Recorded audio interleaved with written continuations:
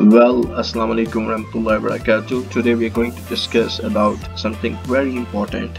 I'm sure all of you must have heard about plagiarism of the text, plagiarism of the idea, and yes, the plagiarism of the graphics, inclusive of tables, figures, and a lot more. But we have already gone through different tools which can check the plagiarism of text. Even Google can itself be used. Turnitin is there, and there are a lot of other tools which can be used. Either they are free of charge, either we have to pay a little bit with them. But today we are going to discuss about something very special, and that is how to check plagiarism of a figure or a picture or a table. So this is our topic for today. So what we have to do, the simplest trick for the people who are not good with the IT, you just need to go to Google, and in the Google you have to write Google reverse. So once you write Google reverse, you can find this first website which is called labnol.org. You just need to open this website. So once you're already inside the website, you need to drag it down there, and there's the option of upload image. Now either you want to check the image which your student or your colleagues are using in a manuscript, or you are evaluating a thesis or any kind of stuff which you want to be evaluated and you are not sure either this image is a true image or not.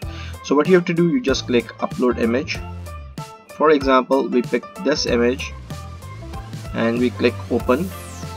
You have to go down there. You will see this, the image is already uploaded in the system.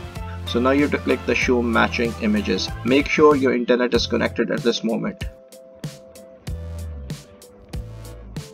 So here we go. You go down there and you will find that this image has been used, by many other people.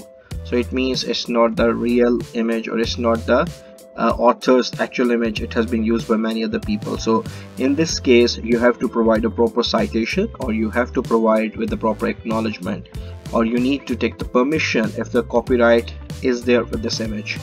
And now we get another example. We'll go back to our Google reverse, and which is on labnol.org. Then you click back on upload another image. So we pick another image. For example, this is a picture from one of the articles in Lancet related to obesity. Open. We'll go down. It's uploading it in the system.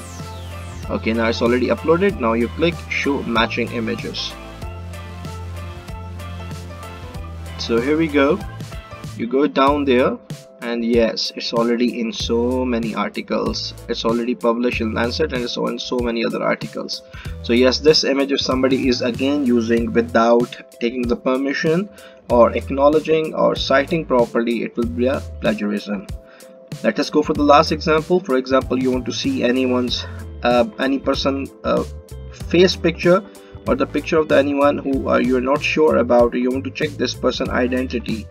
Click again to the upload another image, and then what you have to do, you have to click upload image. For example, I just pick this picture, open, and we go down there, and then we click show matching images.